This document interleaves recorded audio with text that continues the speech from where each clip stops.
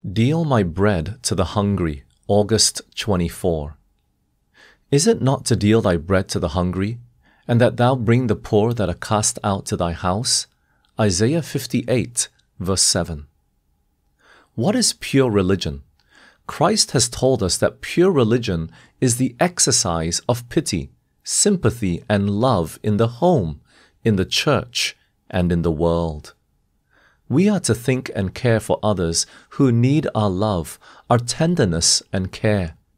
We should ever remember that we are representatives of Christ and that we are to share the blessings that He gives, not with those who can recompense us again, but with those who will appreciate the gifts that will supply their temporal and spiritual necessities. Those who give feasts for the purpose of helping those who have but little pleasure, for the purpose of bringing brightness into their dreary lives, for the purpose of relieving their poverty and distress, are acting unselfishly and in harmony with the instruction of Christ. All around us we see want and suffering. Families are in need of food. Little ones are crying for bread.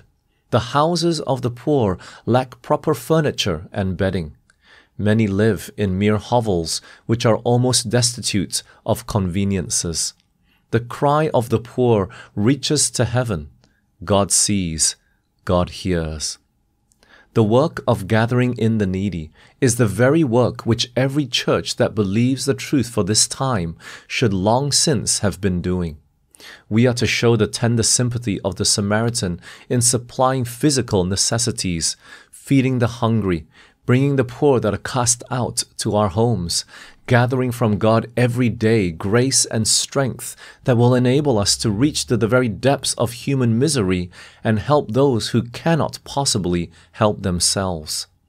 In doing this work, we have a favorable opportunity to set forth Christ, the crucified one.